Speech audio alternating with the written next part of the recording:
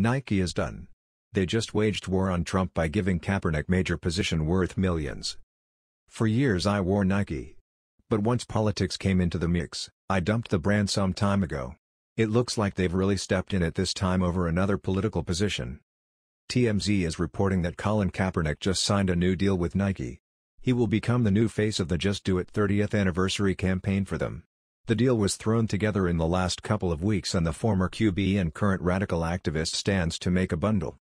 Darren Rovell of ESPN was the first to report the choice of Kaepernick, who started the movement to kneel during the United States national anthem to protest racial injustice in August of 2016. Kaepernick wasted no time in posting the new ad. It reads, "Believe in something. Even if it means sacrificing everything. Just do it." Kaepernick's legal team that is comprised of Mark Garagos and Ben Mizell has cobbled the deal together just recently. This isn't the first time that Kaepernick has done business with Nike. But Nike cut him a brand new deal for this particular campaign. I guess they value radical activism over patriotism. Good to know. Evidently, other shoe companies expressed interest in Kaepernick and that played a part in the new agreement. Nike does business with several NFL teams. This could be a very bad PR move for the company. It will certainly have a bunch of Americans who love their country and sports turning away from them in droves. Kaepernick may have his followers and fans, but there are far more Americans who don't approve of the whole kneeling during the national anthem movement. Celebrities such as Jay-Z, Serena Williams, and Meek Mill are sure to promote this, but your average fan probably won't be thrilled by it.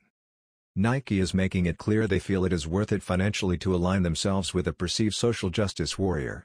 They are more into fringe politics, celebrities and social activism than they are into America, the police, the military, and our first responders. Shame on them. I'd say there is a very good chance that when the smoke settles here that Nike will be done as a company. That's the breaks.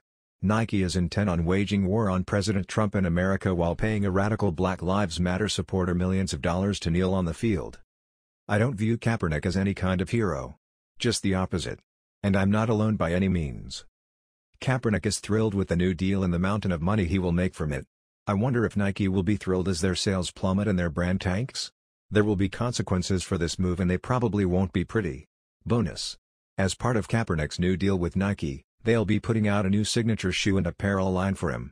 They'll also be making big contributions and donations to Colin's Know Your Rights Foundation. Looks like Nike is all in on Colin Kaepernick and Black Lives Matter. Kaepernick signed a star contract that puts him on the same level as a top-end NFL player worth $1 million per year plus royalties. But he's no star in the eyes of millions of Americans. I can do without Nike and so can most of America. That was the news. We thought you might be interested in knowing about this. Please click like and subscribe. Thank you.